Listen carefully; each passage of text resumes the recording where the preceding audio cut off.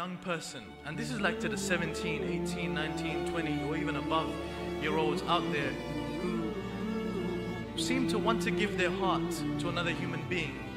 They want to fall in love with another human being, but they haven't fallen in love with Allah subhanahu wa ta'ala yet, and they haven't truly found themselves yet.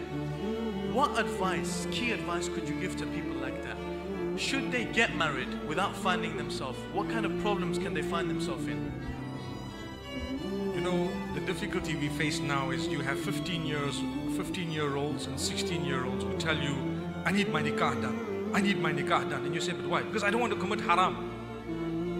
Come on. You don't want to commit haram, so now you want to get your nikah done. So be strong, be patient, you know, stay away from sin, because like you say now, people need to find themselves. And by finding themselves, they will definitely find Allah subhanahu wa ta'ala.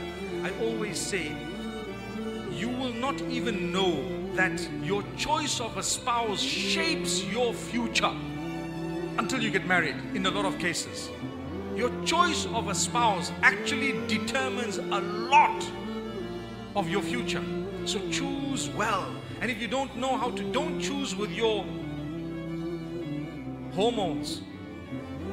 I promise you, that's what people do. They just choose with their hormones. It's a fact. It might have sounded a bit, you know, direct, but it's a fact. People choose with their emotions sometimes. But wait, go back to the hadith, go back to the Prophet, peace be upon him. And I've always said the two most powerful organs, the heart and the mind, don't ever give anyone the control of those two, because they will hurt you. They will hurt you. You give that to Allah and you give it to anyone after that within what Allah has ordained. But we've seen thousands of people get abused and used because they've given their heart and their mind in someone else's hand. That's it. They've given it away. Give it in the hands of Allah, your heart and mind, and whoever else you're going to love. You can love them more than anything, but if Allah has allowed it and it's ordained. And for this reason we say, be very careful, my beloved brothers, my sisters, my children, sons and daughters. You know, the qualities I have, do you really think the guy I want to marry is looking for those qualities? No way. Or the girl who I want to marry is looking for those qualities? No. I haven't even built my qualities to the point where the person I would like to marry would even be interested in. Would even be, if you get what I'm saying. And I want to get married, and that's it. And that's it. There it goes.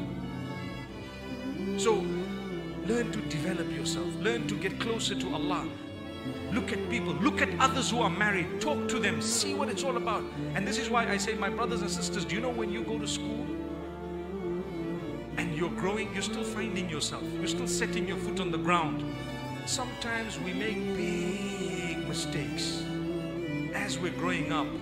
Allah will forgive you, but the people who know about it will not forgive you. Allah will forgive you for the mistakes you've made. But unfortunately, the people, even your best... Like, comment, share, and to subscribe.